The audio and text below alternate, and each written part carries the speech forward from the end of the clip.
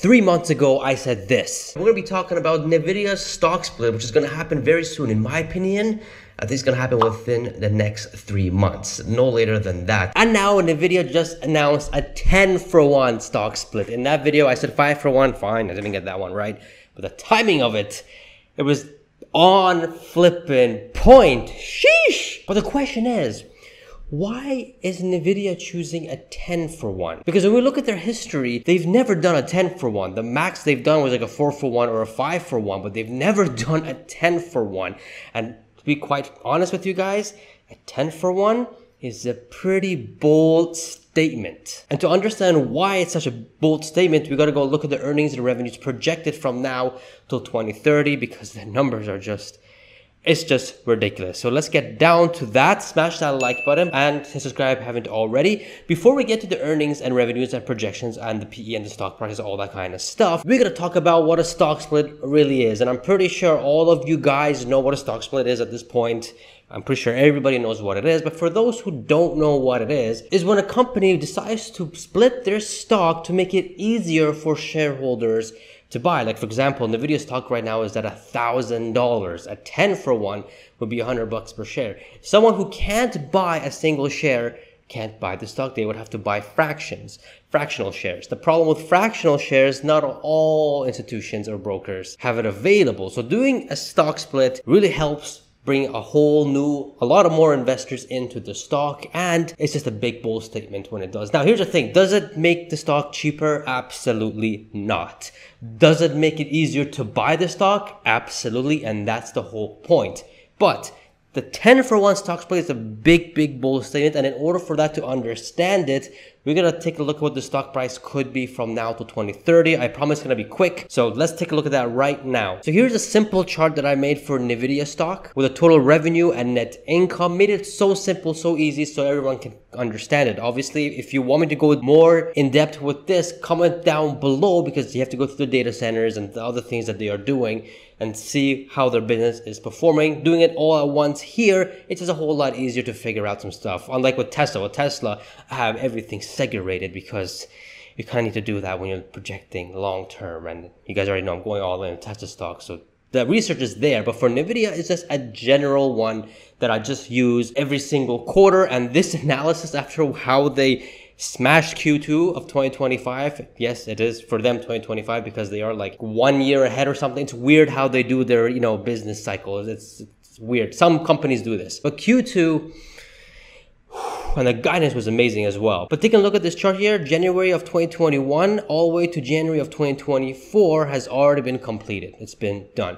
We are getting ready for January of 2025 to end. And I think there's 2 more quarters to go, and it's ending for them for 2025 because they're 1 year ahead when their financial.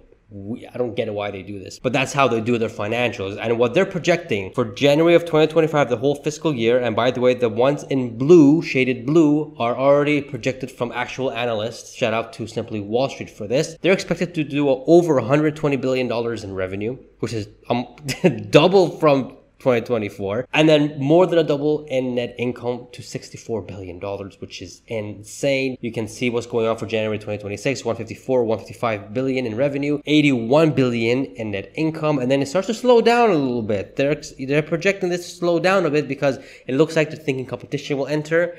I know Intel, they have one technology that's more advanced than Nvidia. What's going on behind the curtains? They did some deal with ASML, which shows this next level technology chip is just insane. But it looks like these guys are pricing in. The competition is going to enter. AMD is going to enter. Intel is going to enter. Potentially even Tesla's Dojo may enter. So they're looking for January 2027 of 178 billion and almost $97 billion in net income, which is still mad. It's still crazy. And then from 2028 and onwards to 2030, I just gave it a 20% growth year over year. Until 2030, we have over $307 billion in net income in total revenue and over $167 billion in net income, which is just insane. It's crazy. It's insane. I mean, more than half of the company is profit. That's crazy. What's also going to be crazy is the stock prices. So if you guys want to see that, that's like button better be smashed, man. Come on, let's go. So for 2025 right now, or about 8 months ago, the stock was around 774 bucks at a P of 65. Right now, the stock price is over 1,000, but we want to see what the stock price would be after when 2025 has been fully completed with these numbers. I'm expecting, which this would mean literally 2 quarters from now, which is insane. And by the way, guys, none of this is financial advice, but I have been spot on with Nvidia, with all my prediction stuff, which is quite funny because with my Teslas, I've been okay with them. But with my Nvidias, I've just been right on.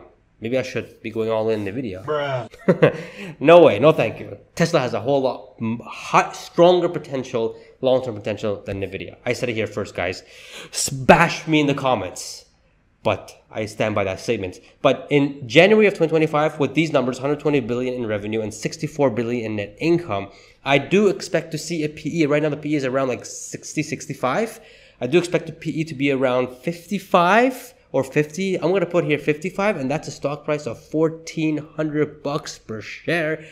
That's a market cap of $3.5 trillion. Now, if you want to go down to 50 PE, that's around 1,280 or about 3.1 trillion. But it looks like, I don't think there's going to be any competition at the time or the next 2 to 3 years for Nvidia. They're going to continue to smash it, so I'm going to give it a 55 PE. January 2026, I'm going to give it a 50 PE. That's a stock price of 1640. That's a market cap of over 4 trillion. And guys, let me just tell you, if Nvidia does 3.5 trillion in market cap, that's like on par with Microsoft, if I'm not mistaken. I think this actually will be a bit more than Microsoft, making Nvidia the world's most valued company.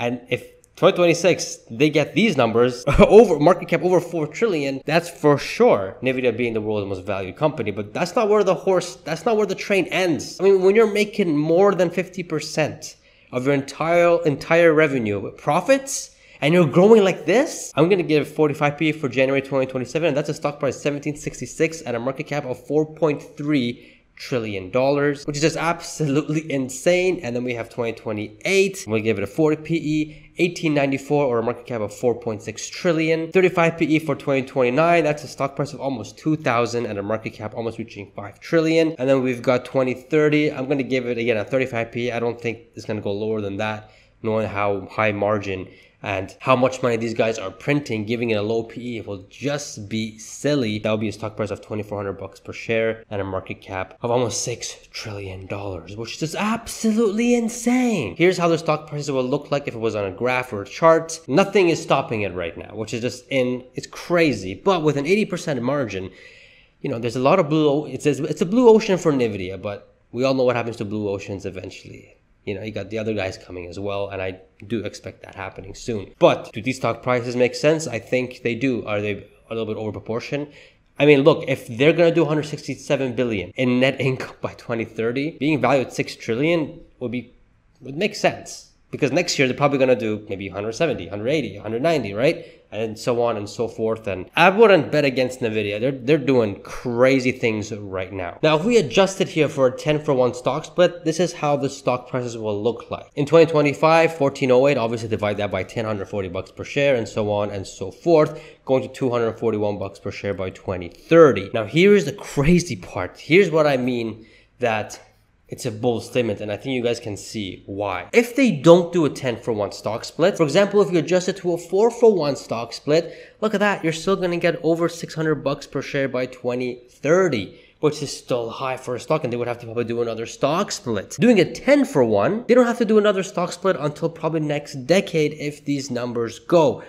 But here's the crazy part. I think Nvidia is expecting the stock price to be a whole lot higher. I think that's why they're going for a 10-for-1 stock split. I mean, I think these numbers are fair, 6 trillion by 2030. I think I'm in the middle. Some are saying it should be a whole lot more. Some are saying it should be a whole lot less. I'm thinking around, I mean, again, if these profits are like this, and if interest rates do go down and things start to ramp up, and then Tesla keeps ordering more chips because now we know interest rates are lower because they can sell more vehicles. I mean, things could get crazy with Nvidia. Things really could get crazy with Nvidia. I'm in between them. I'm right in the middle, so they could expect to see more. Now, the bold statement, what I mean here, this shows that the Nvidia team is extremely confident that the stock is going to continue to go higher and higher, that a 10-for-1 is the best case scenario, is the best thing to do right now. Not a 5-for-1, not a 4-for-1, not a 7-for-1, but a 10-for-1. Essentially what Nvidia is saying is that, guys, if we don't do a 10-for-1, we have to probably do another stock split later on. So just do it once. Let's not do another stock split for the rest of the decade until next decade, because we don't want to keep coming and doing stock splits every single 2 to 3, 4 years. Just do one big one and then come back to it next year or so, next decade or so, and then we can do another stock split then. And that to me is extremely confident that they know the stock price is going to continue to go higher, that they have to do a 10-for-1, which is again a crazy flipping moment. Sheesh. Now here's the thing, guys. I don't have any Nvidia shares or stock. I'm 100% in Tesla stock. And the thing with Tesla, I know I'm going to get a lot of questions that when will Tesla do the next stock split? Well, at the moment they can't, but I do have an idea when they can. And even though I have to update it, you guys can check the video here when the third stock split of Tesla is going to happen. Because let's face it, it's going to happen. It's not a matter of if, matter of when. Based on what Tesla's doing, even the CEO of Nvidia is bullish on Tesla's FSD.